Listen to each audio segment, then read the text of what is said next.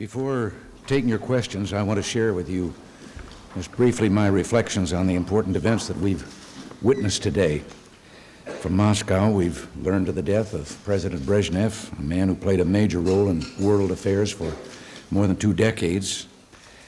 Here in the White House, I met with Phil Habib about our plans to help bring peace to the Middle East, where the opportunity for progress has been fundamentally improved by recent developments in that region.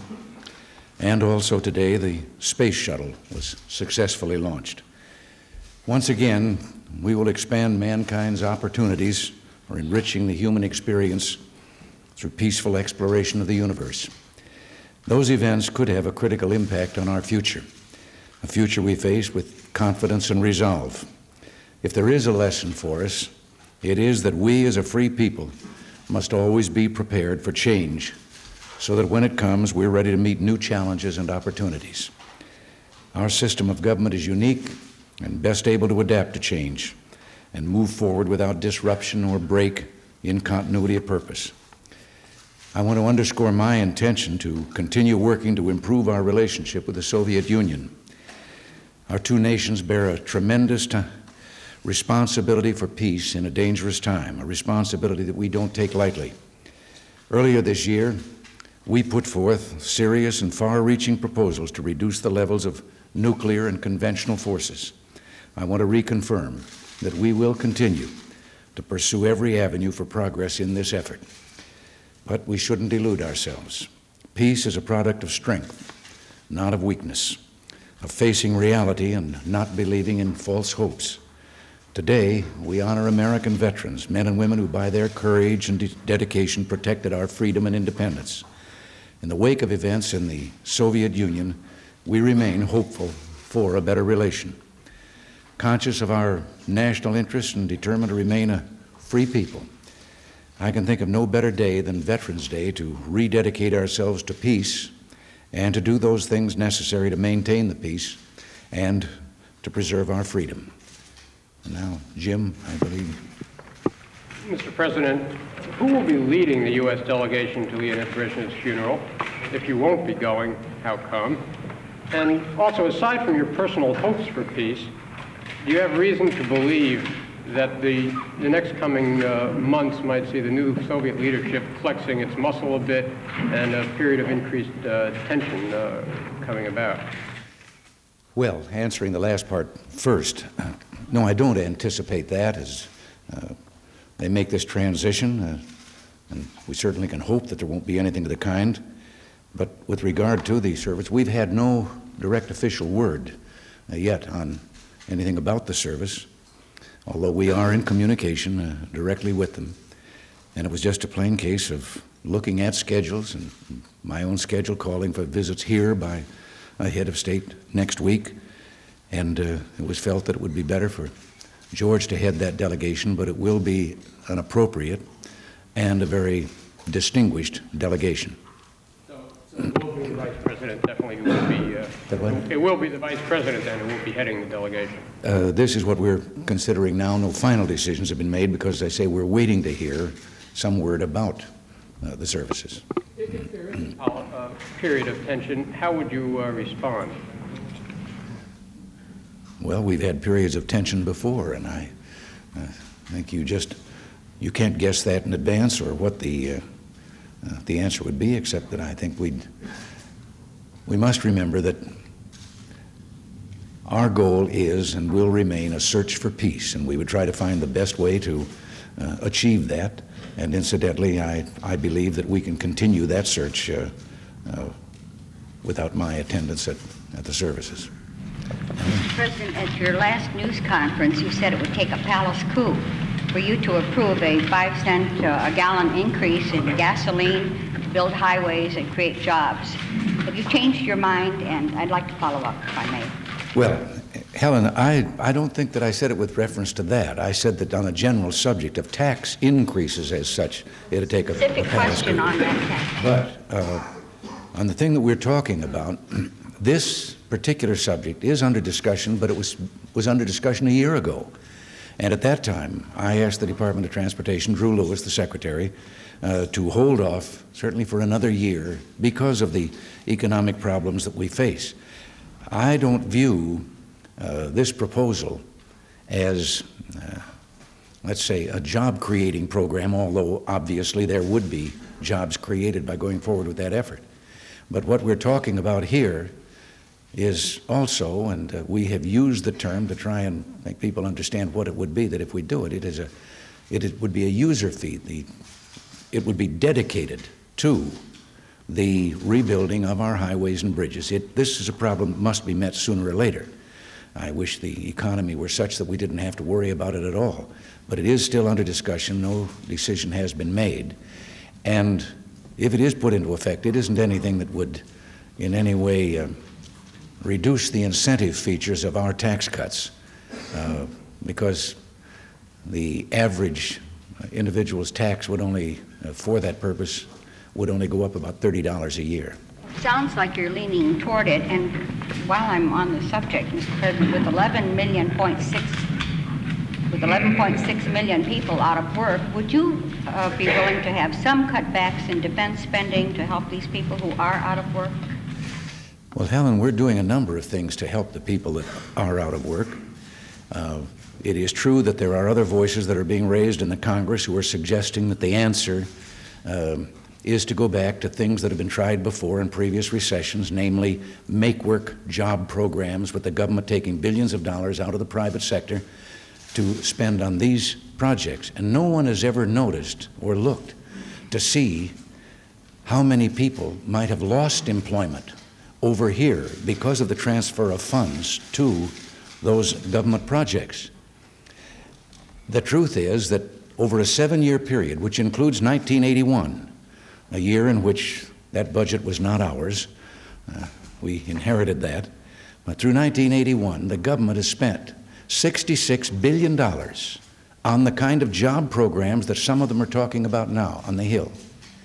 And that $66 billion got us nothing but an increase in unemployment. It did not resolve the problem.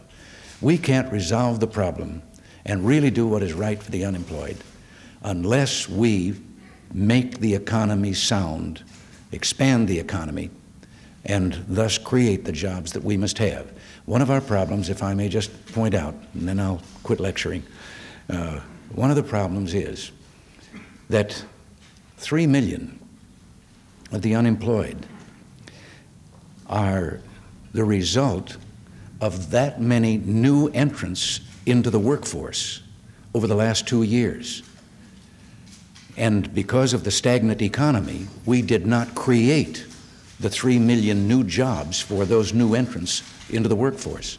And this has got to be one of our great problems, is creating the jobs to keep up with that kind of expansion. Well, Leslie, and then I'll... Thank you. Mr. President, the Polish government announced that they're about to free Lech Walesa. And as you mentioned, Mr. Brezhnev is dead and a new Soviet leadership is coming into power.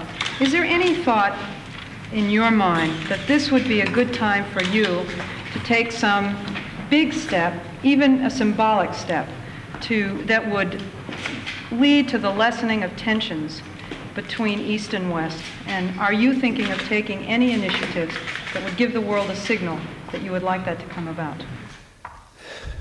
We have been trying to do that in the area of quiet diplomacy, tried in the summit conference, tried in the NATO conference of various things. We are prepared and ready, and they know that, about trying to have a better relation.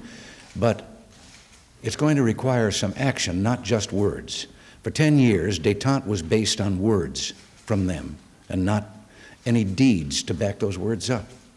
And we need some action that it takes two to tango, that they want to tango also. Are you willing to take the first step at this stage, at this juncture? Well, there are some people that have said I took the first step with lifting the grain embargo. Have we gotten anything for it? After the last set of unemployment figures came out, your spokesman said that there would be an improvement in the situation in the near future. Do you foresee the unemployment situation becoming worse before it gets better, or could we look for an improvement next month? The unemployment, as I've said so many times before, and as we all know, is the last of the indicators that comes up as you're coming out of a recession, when you're in that period of transition. But also, if you look back at history, you find that in that same period, it is very volatile. It could possibly go up some more. It could go the other way. It could stay level. It isn't a sound indicator to look at that and say which way is the economy going. But we believe that what we're doing is the only course that can stimulate the economy, and I think we've seen evidences of that in the marketplace. We have just received word that in September, the applications for FHA home mortgages, single dwellings, has gone up to a point that is higher than it has been for the last several years, for the last 4 at least. The sale of homes in October, of new homes already built, was way above the normal level for the month of October. And you can find other things. Automobile sales last month increased 3.9%. So we think we're on the right course, but this doesn't mean that we don't do some of the things, such as our job training program, to try and solve that problem of the increasing people in the workforce, which will train 1 million people a year. The program for export trading companies that we have passed. They estimate that for every $1 billion of exports, that it's about 40,000 jobs in our country. We're pursuing that. We're still trying to get action, and we've been trying for about a year on the enterprise zone proposals. But we're doing those things that we think are proper. We're not going to go down the dead-end street that just leaves us set up for another recession. Yeah, Lou? Mr. President, if I can return to the defense budget question, a number of Republicans, not just those who want to return to policies of the past, have suggested that in the spending cuts that are necessary in this next budget, that it would be good if the Pentagon also participated in this. And some have even said that in the long run, the defense budget would be better if the economy is healthier. Have you ruled out the possibility that you would modify in any way your call for an increased defense budget, maybe just for this 1 year when the economy is not what you'd like it to be? Well, Lou, it isn't the kind of a budget that you can do it for just 1 year. The various weapon systems and so forth are things that have to go on down the line. You don't just call up a supplier and get a delivery on what it is you want to buy, or call him and say, send it next month. So, and you've got to remember that a great share of the defense budget is for humanity. It is for the men and women in the armed forces. The pay scale that is now approaching some reasonable level. But we're looking at everything, and we're not prepared to give any indications yet of what we're looking at. I would have to say that, yes, we're looking, if there are savings that can be made without delaying or setting back what we think is the improvement we must have if we're going to close that window of vulnerability that we inherited. We can't do that. The first and primary function of the federal government is the national security. Chris? Mr. President, Israel continues to ignore your call for a freeze on settlements on the West Bank. How damaging is Israel's ignoring of that freeze to the peace process, and what are you prepared to do about it? Well, Prime Minister Reagan is coming here, and I'm sure that he and I will have some talks on that as well as other subjects. We do think that it is a hindrance to what we're trying to accomplish in the peace movement. Obviously, the solution to the Middle East must be what we outlined earlier, and that is to bring the Arab states and Arab leaders and the Israelis together at a negotiating table to resolve the differences between them, and that begins with them recognizing Israel's right to exist as a nation. So I am still optimistic, and that's why Phil Habib is going back there. Sir, are you prepared to do more than just talk with Prime Minister Begin? Are you prepared to consider any sanctions to force a change in Israeli policy? Well, I don't think that it would be good diplomacy to be threatening or anything, and I don't believe that's necessary. I think that all of us realize that peace is the ultimate goal there. Sam? Mr. President, your Social Security Commission is to report by the end of the year, but Senator Dole says that the Democrats ought to come forward with a program to repair the Social Security system before the Commission reports, or he fears the Democrats just won't support it.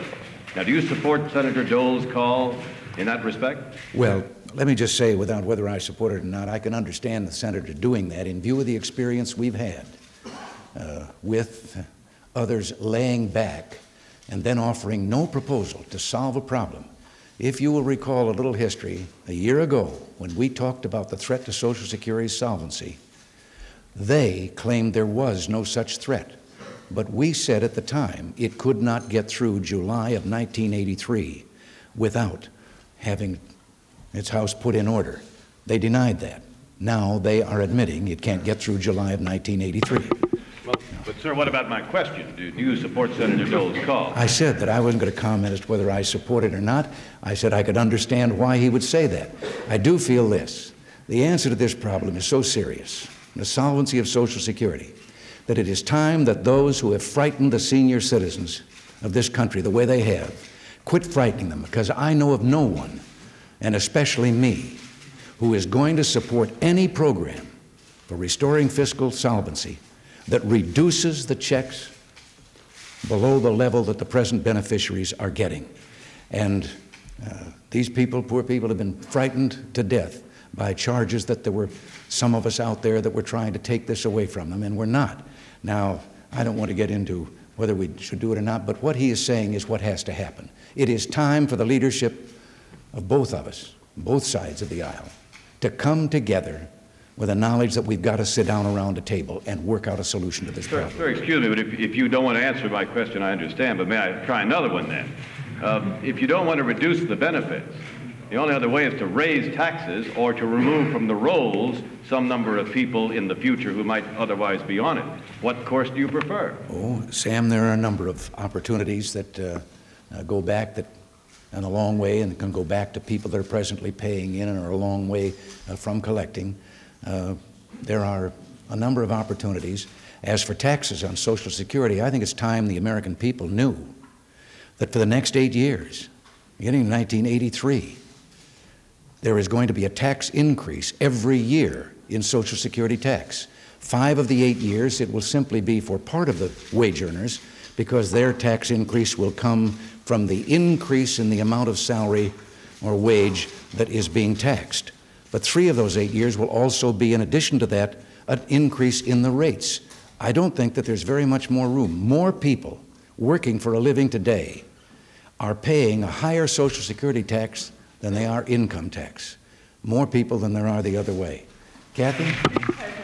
Back on the gasoline tax, Secretary Lewis briefed you yesterday. Can you at least tell us what you see as some of the pros and cons of that proposal, particularly the mass transit aspect? And can you make it equitable for all states, or will some states bear an unfair burden of that tax? Well, again, as I indicated earlier, you'll have to wait on that one, because that one was just presented yesterday. No decision has been made. It is under consultation and deep thought by all of us, and we are faced with the need, both at the local and state level and for our own interstate, the federal highway system. And the program that has been proposed deals with both those problems. But you'll just have to wait and see if we make what decision we make. Joe? Sir, you like to describe yourself as an optimist, a man who sees opportunities instead of problems. And in that light, I'd like to hear what you think are the opportunities that the United States now has with the death of President Brezhnev. Well, I don't think that the death of President Brezhnev is a factor in this of what opportunities we might have. I have felt for a long time that we have an opportunity, because while the entire world, including the Soviet Union and ourselves, is involved in a deep recession and deep economic problems, all of us, it would seem to me that out of those troubles, that might be a time where, in a cooperative sense, we could find out that we'll all be far better off if we decide to get along with each other instead of one pursuing an aggressive policy and the other one resisting that and so forth. So I am optimistic that, and would have been without his death today, continue to be optimistic that we can get together. Yes, Bob? No, Bob Ellison. Your earlier statements about jobs and employment, will you firmly oppose the jobs bills coming down from Capitol Hill, or are there certain guidelines or criteria under which you will support them? The guideline and criteria for anything that is proposed is going to be, does it further or does it delay the improvement of the economy? Now, nothing has come down from the Hill. There's only been talk that you have repeated on the air, or that you've written in the press about what they're talking about up there. I will say that several proposals I've heard sound exactly like the kind of job programs that I was criticizing a little while ago, in which they're simply going to take billions of dollars for the creation of temporary work without realizing that that would be a drag on the economy and would slow down our effort to really restore legitimate employment. Now, Bob Kittle. Mr. President, you've said recently that you believe a number of sincere Americans who support a nuclear arms freeze are being manipulated by those who want the weakening of America. Could you elaborate on this for us? Do you have any evidence of foreign involvement in the U.S. peace movement? Yes, there is plenty of evidence. It's even been published by some of your fraternity. There was no question but that the Soviet Union saw an advantage in a peace movement built around the idea of a nuclear freeze, since they are out ahead. And I'm going to emphasize again that the overwhelming majority of the people involved in that, I am sure, are sincere and well-intentioned, and as a matter of fact, they're saying the same thing I'm saying, and that is we must have a reduction of those nuclear weapons, and that's what we're trying to negotiate now in Geneva. But to put the freeze first, and then believe that we have not weakened our case for getting a reduction when the other side is so far ahead, doesn't make sense. But yes, there has been, in the organization of some of the big demonstrations, the one in New York and so forth, there is no question about foreign agents that were sent to help instigate and help create and keep such a movement going. Is that the extent of the involvement as you know it, or has there been money involved, or are there other ways that the Soviet involvement has manifested itself? I can't go beyond what I've done because I don't discuss intelligence matters, and that's what I would be getting into. Now, Mr. President, evidence mounts that key weapons in your $400 billion weapons procurement buildup are in trouble. Navy testers say that the F-18, on which you'd spend $40 billion, is too heavy for its major mission. Your closest military science advisor says the latest basing plan for the MX won't fool the Soviets. The Pershing missile, on which NATO defense would depend, literally can't get off the ground. The anti-tank weapon the Army wants to buy seems to be ineffective against modern Soviet tanks. The Maverick missile can't find its targets. I wonder whether, in light of all these failures, you have any reason to wonder whether a $400 billion arms buildup is money well spent. Well, it isn't $400 billion in any single year that I know of. That's exaggerating. I've read also the same articles also, and having access to information closer to the source, I don't believe those things about the weaponry. Obviously, in any new weapon system, there are problems and there are bugs that have to be worked out. But I have faith in our technology and the level of that technology, and I know that we have been markedly increasing our defensive capability with what we're doing. And I say some of my sources I can't reveal. Yeah. President, as you may recall, last June in Berlin, you talked about the danger of accidental nuclear war and put forward the idea that this might be a new initiative that the administration could consider in the arms control field. I wonder whether in your planning for next year you have some arms control initiatives in the works. Well, all of these things are in the works, and that's why we have 3 teams negotiating, one on the matter of conventional arms, one on the matter of strategic missiles, and the other on the matter of the INF, the zero option that I announced a year ago. But I tell you what I'd rather ask you to do and wait for is in the very near future, I am going to be speaking in a major address on that entire subject. Jerry? Yes, sir. Thank you, Mr. President. You said in September that you could not determine how long American Marines would remain in Lebanon. But since that was 6 weeks ago, don't you think it's time to give the American public an indication of how long they'll be there? Jerry, I wish I could. This is one of the reasons why Phil Habib is going back over there to take charge of what's going on. The plan, as proposed, is one that requires, of course, the ability of the new administration in Lebanon to stabilize and to be able to take charge of its own borders. This calls for, as quickly as possible, also the removal of all foreign forces from that soil, and that's why our multinational force is there. I can't give you a closeout date on that, but I can tell you that we're trying to push as fast as we can on the two things that must happen, and that is the ability of the Lebanese government to heal the wounds and bring their people together and have control, but also it hinges on getting the three foreign factions, the PLO, the Syrians, and the Israelis, out of Lebanon. And we are pushing on that as fast as we can. Yes? If I could follow up, is there any reason to believe the troops might be home for Christmas? I just can't speculate on that. I can't tell you. But I do know this. We think our plan is working. Whether it's working as fast as we'd like or not, it remains to be seen. But I think the important thing is that that force, that multinational force, is there in the name of helping bring about peace. And I think the most important thing is to see that that job is done, and I believe they understand that. Mr. President, I'd like to try again on Israel and possible sanctions. Is it possible that the United States might cut back on aid to Israel in direct proportion to the cost to that country of establishing new settlements on the West Bank? All this is a means of achieving the freeze that you're seeking. I don't think, to answer that question one way or the other, I don't think would be helpful in the situation that we're in today, where we have made so much progress with the Arab states, the unusual, the unique thing of the representatives of the Arab League being here to meet with me as they were just some days ago, the need now for Israel to itself recognize that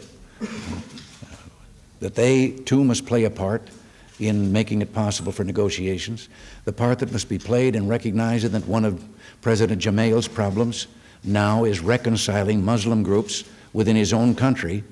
I don't think to start talking about whether I should or should not make threats of some kind or other is going to be fruitful at all.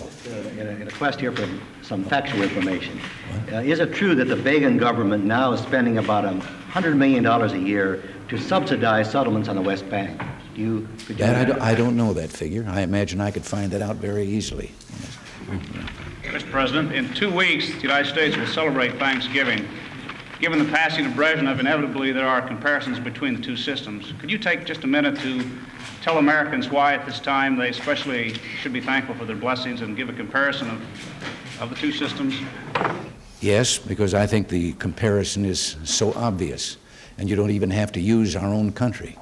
Turn to some of the newer and the developing countries, and those that have chosen our way, the free trade, democracy, are so far ahead in standard of living and the happiness of their people than the others that have chosen the other, the controlled, the authoritarian way.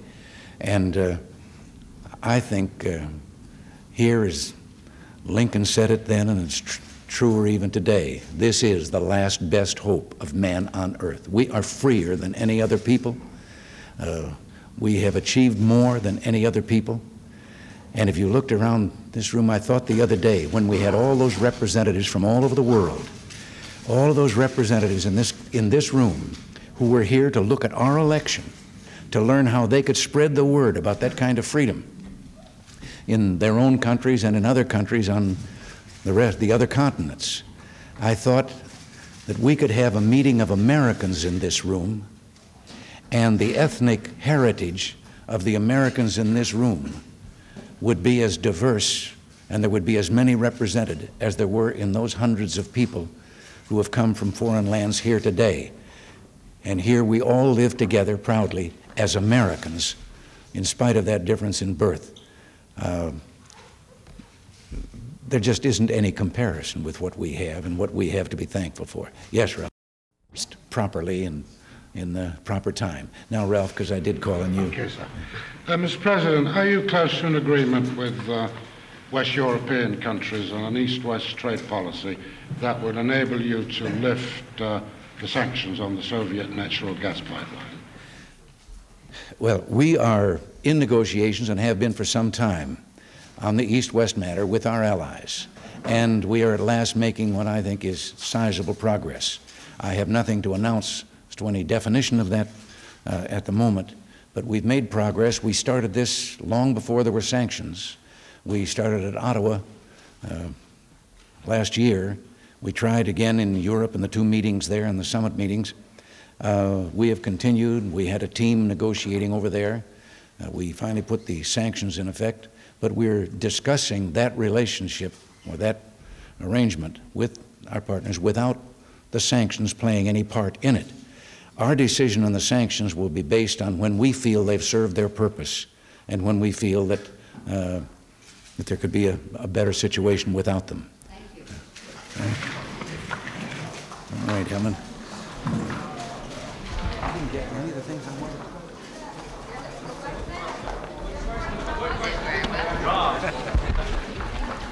How are you?